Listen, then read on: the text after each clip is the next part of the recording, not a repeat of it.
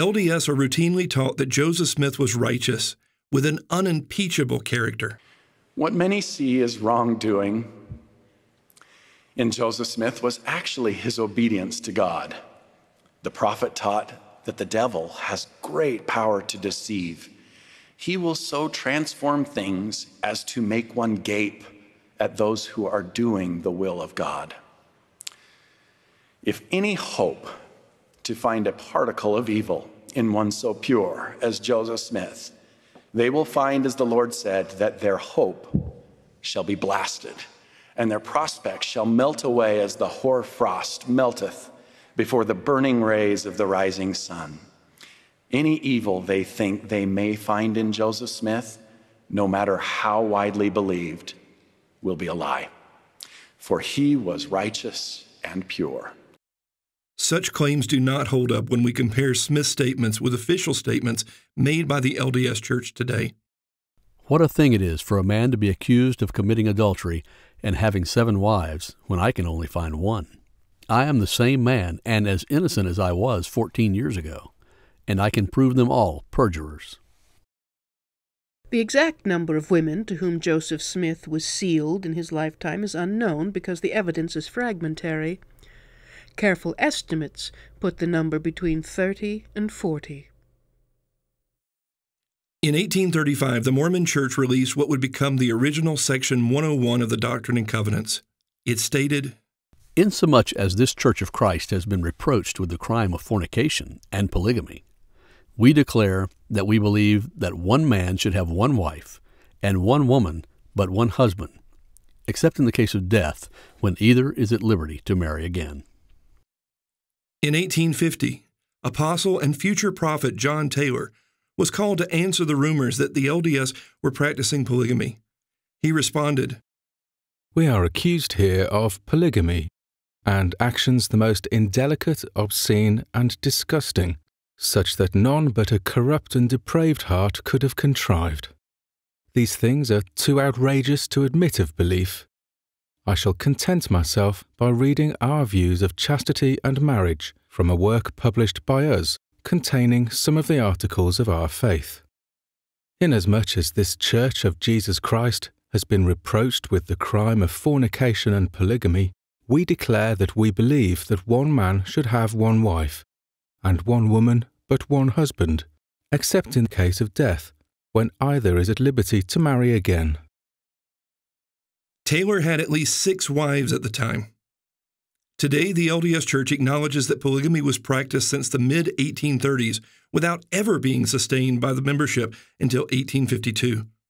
Until then, the LDS denied the practice over and over and even told potential converts in Europe that the charges of polygamy were false. Only after crossing the ocean and enduring the Mormon Trail did they discover the truth upon their arrival in Utah.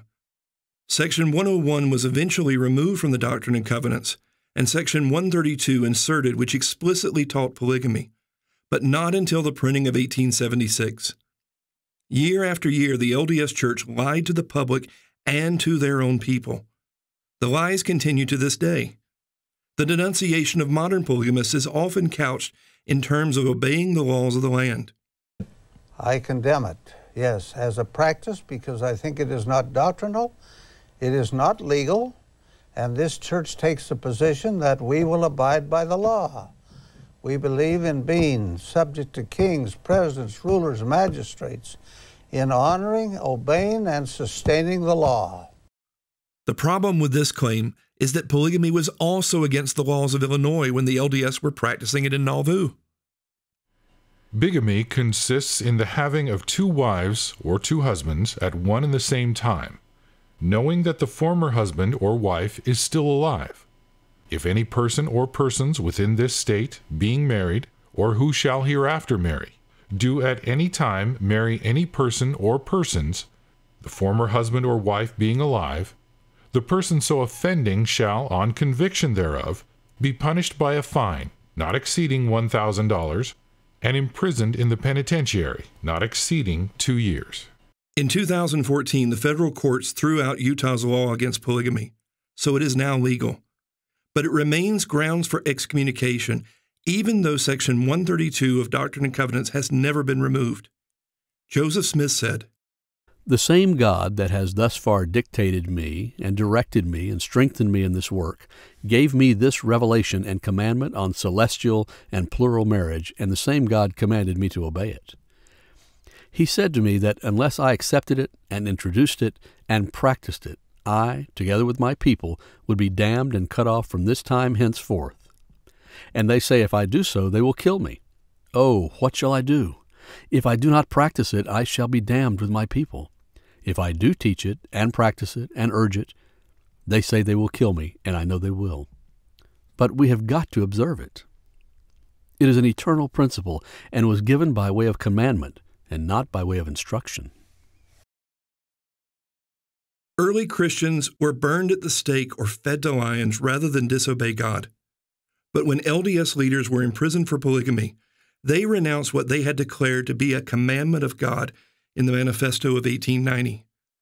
In spite of renouncing polygamy, some general authorities secretly practiced it until public discovery required a second manifesto in 1904. Numerous other lies about polygamy abound, such as there having been far more women than men. Joseph Smith was sealed to at least 11 women who already had living husbands. Brigham Young had 55 wives, yet Apostle John A. Whitsoe admitted there was never a surplus of women in the church or in Utah. The implied assumption in this theory that there have been more female than male members in the church is not supported by existing evidence. On the contrary, there seems always to have been more males than females in the church. The United States Census records from 1850 to 1940 and all available church records uniformly show a preponderance of males in Utah and in the church. Your church not only whitewashes Joseph Smith's polygamy, but even his relationship with Emma. She has been portrayed in recent years as a heroine of the church and a model for every LDS woman. We are going to do something extraordinary.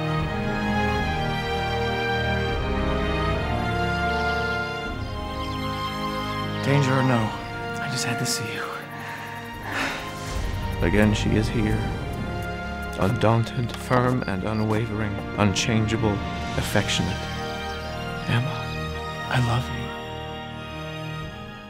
Compare this to Brigham Young's statement in General Conference. To my certain knowledge, Emma Smith is one of the damnedest liars I know of on this earth.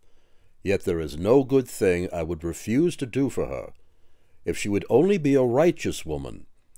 But she will continue in her wickedness. Not 6 months before the death of Joseph, he called his wife Emma into a secret council, and there he told her the truth, and called upon her to deny it if she could. He told her that the judgments of God would come upon her forthwith if she did not repent. He told her of the time she undertook to poison him, and he told her that she was a child of hell, and literally the most wicked woman on this earth, that there was not one more wicked than she. He told here where she got the poison, and how she put it in a cup of coffee. Said he, "You got that poison from so-and-so, and I drank it. But you could not kill me." When it entered his stomach, he went to the door and threw it off. He spoke to her in that council in a very severe manner, and she never said one word in reply. I have witnesses of this scene all round, who can testify that I am now telling the truth. Twice she undertook to kill him. So is Emma the model of a faithful woman, or the most wicked woman in the world who tried to poison Joseph twice?